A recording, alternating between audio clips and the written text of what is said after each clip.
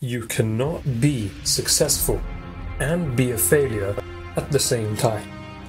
You see, a person who sacrifices little in their life, a person who only gives weak, is a person who only gets little. The small sacrifice produces a small reward. But a man who thinks big and a man who sacrifices big is a man who gets big, has the big rewards.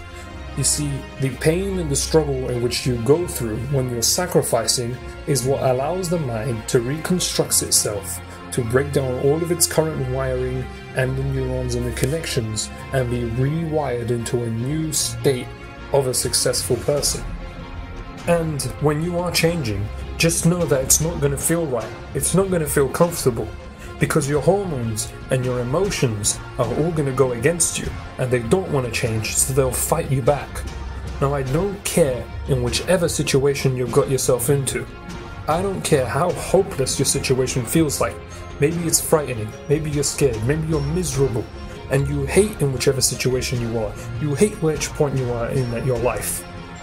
Just know that if there was a path into this situation, then that means there's a path out of the situation. Now, how do I know that you can get out of this situation? How do I know that you can survive and pull through?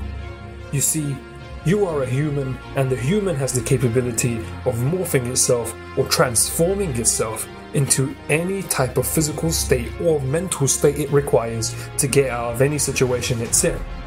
So, if you want to be an athlete, if you want to be a runner, then what you do is that you sacrifice muscle, you sacrifice strength, you sacrifice mass in return for less weight so you can run quicker.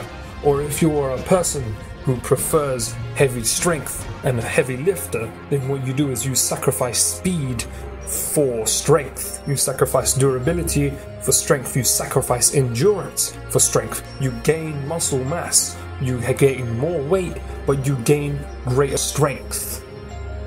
Or if you are a person who desires to go down a road of intellect, a road of intelligence, then what you do is you sacrifice time for physical development and you put in its place mental development, reading, studying, looking at what other people are doing if they're successful, picking up new material, learning from educational books.